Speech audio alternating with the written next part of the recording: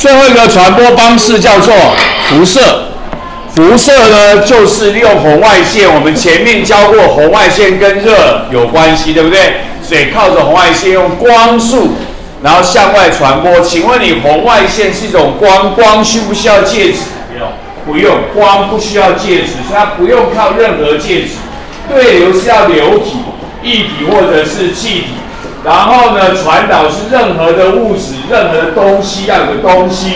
但是呢，辐射不用东西就可以向外面传出去，所以太阳的热能怎么传来的？就靠辐射传过来，然后呢，你们在生萤火的时候，前面一个熊，你们刚刚去露营，对不对？就那个熊的萤火，你在旁边感受到热，主要靠谁来的？就靠辐射过来。那如果你的站在萤火的上方的话，就可能有对流，热对流上去给你。不过你应该不会在萤火的上面，所以你是在萤火的旁边，那主要靠着辐射过来，OK， 好，下面就是我们一些爱问的问题。第一个基本上呢，你有温度就会向外面辐射，有温度就会辐射，就会吸收，就会放出，只是有的吸收多，有的会放出多。温度越高，向外辐射就会越强。对，所以有什么热辐射，所以有什么红外线扫描、夜视镜，有没有？用红外线看你存不存在哪边有人或怎么样。这个就是考试爱考的，白色的、浅色的容易反射辐射热，黑色的、深色的会容易吸收辐射热。所以呢，电冰箱后面的散热片呢，第一个用什么东西做？用铜做，因为铜容易导热。第二个漆成什么颜色？漆成黑色，因为黑色会散出去。瓦斯公车的除气槽漆白色，因为白色会把辐射热反射掉，它不会吸。因为我不希望我的储气槽太热，所以我就漆白色，它反射掉。考试题目有2个答案都是黑的，一个是2杯水，2杯热水。一个用白色纸包住，一个用黑色纸包住。问你谁的降温快？答案叫黑色。为什么？因为现在是要高温向外散热，黑色容易把它散出去。另外一个是黑色，是冰块，一个是用白布包的冰块，一个黑布包的冰块。问你谁先融化？答案还是黑色，因为这时候是布的温度力向外面吸收，黑色容易吸收。所以容易吸收的就容易放出，不容易吸收就会不容易放出，所以答案都是黑的。所以白色、浅色容易反射，黑色、深色容易吸收，还有光滑的会容易反射，粗糙的会容易吸收。我们后面就是问这些问题所以光滑的会容易反射，粗糙容易会吸收，就是有关于辐射的吸收跟放出 ，OK 背下来，记得颜色深浅，白色、黑色，表面光滑粗糙，谁会容易吸收，谁会容易放出，那你要记好 ，OK。所以就问了这个问题，人造卫星有的地方需要热一点，有的地方需要冷一点，要热一点我就漆黑的，冷一点呢我就漆白的，中间我就漆成黑白相间的。为什么要这样做？为什么要这样做嘞？有人要回答我吗？有人要自愿回答我吗？好，来那个小男生。因为黑色比较温。等一下，让我能够看到你。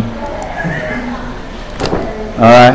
因为黑色比较会吸收辐射热，然后白色比较会反射辐射。请说。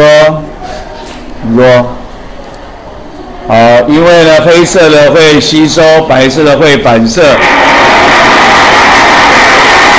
吸收就一直吸，所以就会比较热。所以我要热，我就发黑的；反射把它赶走，就比较不会升温。所以呢，我要低的就贴白的，黑白用中间。所以呢，就这样子 ，OK， 黑色的这样。好，这是原因。下一个呢？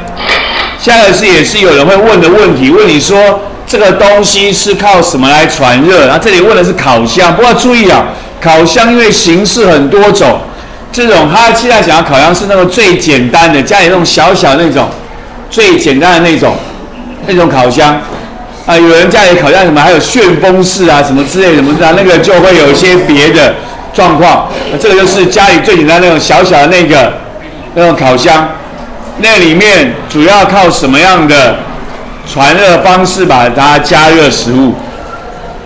有可爱小女生吗？没有可爱小女生，我们就抽一个可爱小女生，抽一个可爱小女生。14号有吗？没有。14号？没有14号。5号，霹雳5号。霹雳5号。我刚刚讲过了。Number 1， 1号。1号，1号起来。烤箱靠什么？我暗示你有2个。辐射还有什么？对流哦，烤箱哦，家里那种小型的，把东西放进去就直接烤那种烤箱哦。辐射还有什么吗？想不出来哦。好啦，原谅你。底下有一个加热管，上面放一个烤盘，你的东西放在那个烤盘上面，烤盘会对你做什么动作？热传导。烤盘会对你做热传导。那个红的灯管做什么动作？热辐射。你们家有什么旋风式烤箱？你们还会加上所谓的热对流，所以它就靠热传导跟热辐射，这是有人会问的问题。这个东西是靠什么来传热？你们家那种冬天到的时候买那个电热器啊，插电就会发出红那种，它靠什么？辐射。它转过来面对你就觉得热，对不对？转出去就不热了。还有那叶片式的有没有？因为在靠什么？热对流，它加热空气，让空气热对流。虽然热得很慢，一边是热得很慢，热得很慢，好，热得很慢，所以它就是靠热对流，所以要有不同的原理所用的状况，希望你能够理解 ，OK。